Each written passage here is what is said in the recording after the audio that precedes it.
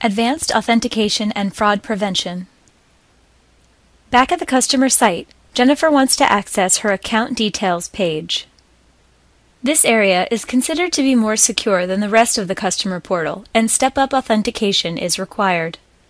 Forward Inc. has chosen two-factor authentication, requiring Jennifer to authenticate with both something she has, in this case her ARCOT ID, and something she knows, in this case her PIN. Jennifer can successfully access the page and has the option to update her details as well.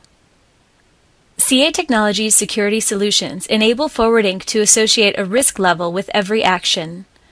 The risk level takes into consideration the content behind the requested website and contextual parameters such as the location of the user, user's recent history, user's device, size and type of the transaction, etc.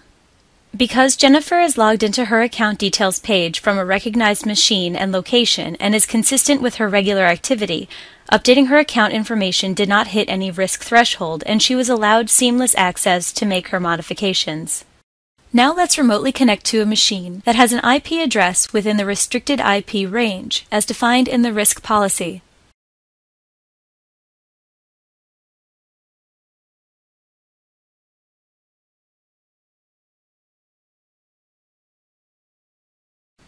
Jennifer logs into the portal with her username and password and is able to complete the steps she completed previously.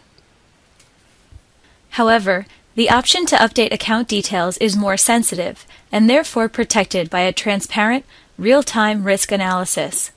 Because Jennifer is logged in from a machine with a restricted IP address, the risk score triggers the minimum allowed threshold configured for this area of the site. As such, Jennifer is denied access to update her account details. This intelligent use of the risk score throughout the session can ensure the appropriate level of authentication for downstream access decisions or transaction requests.